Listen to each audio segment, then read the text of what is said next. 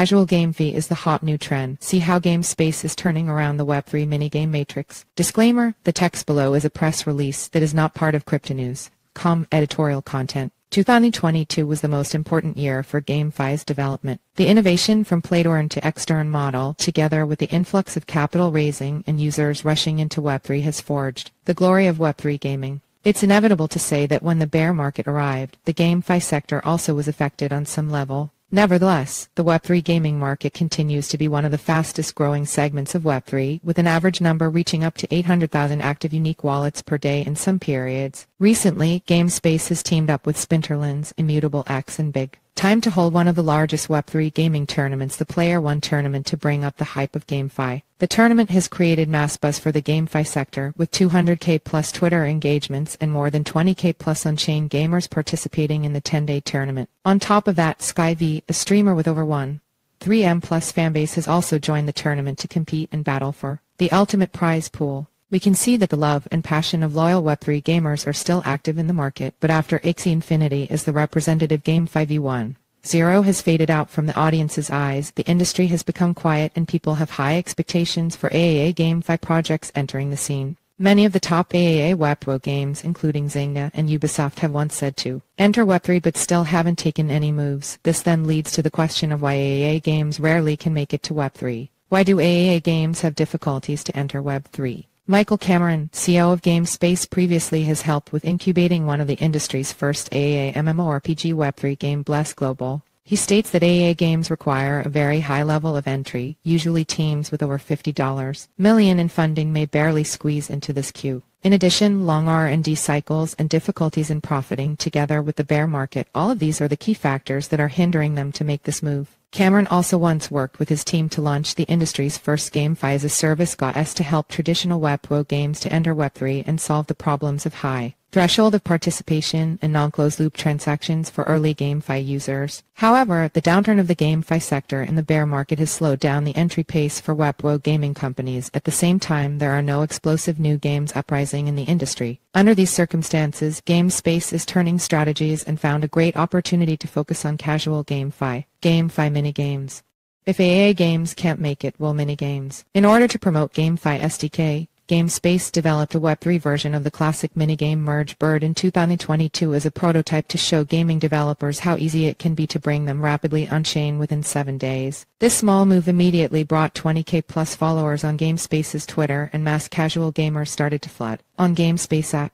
Afterwards, GameSpace has launched GOAT, a classic match 3 and clear game which acquired 600k plus weekly active users in the first week of its launch. Despite being an easy-to-play and fun game, players can earn mystery boxes of varying rarity such as gold, silver, and bronze after passing the game. The mystery boxes can be sold on the NFT marketplace, and through opening the mystery boxes, gamers can win in different levels of Merge Bird NFTs. The random incentive introduced by the mystery boxes has created high participation for gamers. Data shows that GOAT has reached over 6M plus rounds, produced 2M plus mystery boxes, and 1.5M Merge Bird NFTs, setting an all-time record for casual GameFi games. After these minigames, GameSpace has launched Magic Pot and Mythmania. Over 1M plus Merge Bird NFTs were consumed in Magic Pot. In Mythmania, the blind box incentive can be amplified 10 times by paying to open a mystery box, making the whole platform consistently profitable. This case is especially rare in a bear market when the platform has not yet issued tokens to break even and keep growing.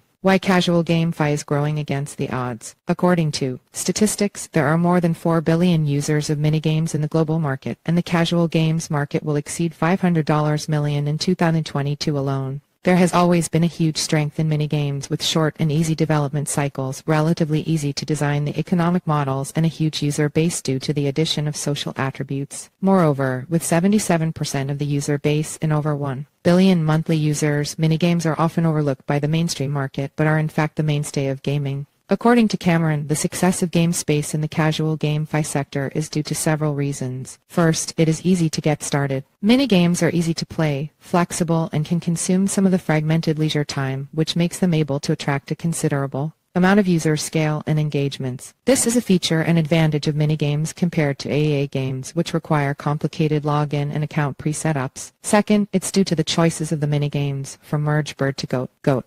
Then Melon Fusion, GameSpace insists on choosing to transform current or form or hit minigames into casual GameFi games, which brings promise to the games being playable. Thirdly, the capacity must be efficient. Based on GameSpace's GA SSDK, all casual GameFi games modifications are now completed within 7 days, which is a key reason why GameSpace is able to continue to hunt down market hotspots and breakthroughs. A loyal GameSpace player Santosh said, "Before, I would be spending 1-2 hours on Voodoo, a traditional Web2 minigame platform. After downloading GameSpace, I haven't played any other platform's games because it has all my favorite minigames on it. Other than that, I can also win rewards daily. Minigames are truly a great way to pass time and are friendly to everyone." The Lego effects of GameFi. The combination of a series of casual GameFi forms an effective ecosystem, similar to the Lego effect in DeFi. Uniswap, for example, developed the underlying protocol for the AMM mechanism, which can be used in various lending platforms such as Curve, while Vault projects such as YFI aggregate the proceeds of the various lending protocols. Each project has only a few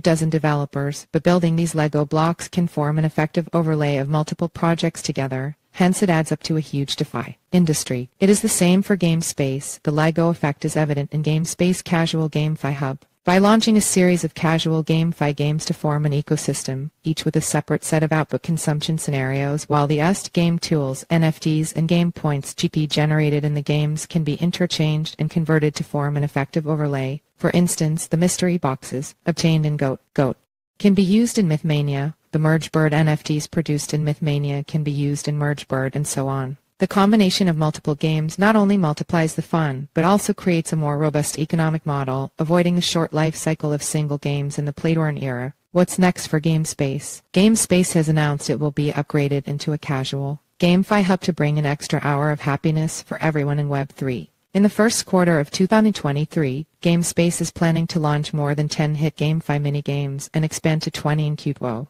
GameSpace's Twitter followers are about to pass the 100K plus mark and expects to build up to 1M plus users within a year through the casual GameFi strategy, building up to the explosive growth of the bull market. In 2024, GameSpace will also launch Galaxy Project, plan to invite more small game development teams CPS to quickly access the platform, bringing more new ways to play and embrace the growth dividends brought by casual GameFi. The games that join the Galaxy Project plan still need to be professional and sophisticated, either new or classic, with a smooth gaming experience and enough mass appeal. Together with partners, GameSpace will also work with its partners to explore the future of social gaming, incorporating DID and other social GameFi. About GameSpace. GameSpace is Web3's first casual GameFi hub, focusing on bringing Web2 minigames rapidly on-chain. Through free-to-play and Web2 entry methods on the platform, the series of casual GameFi games will form an ecosystem that allows the game's rewards of game props, NFT, and game points GP can interchange and convert to form an effective overlay. GameSpace has already launched classic minigames such as GOAT, MergeBird, Melon Fusion, and its own reward-focused game Mythmania.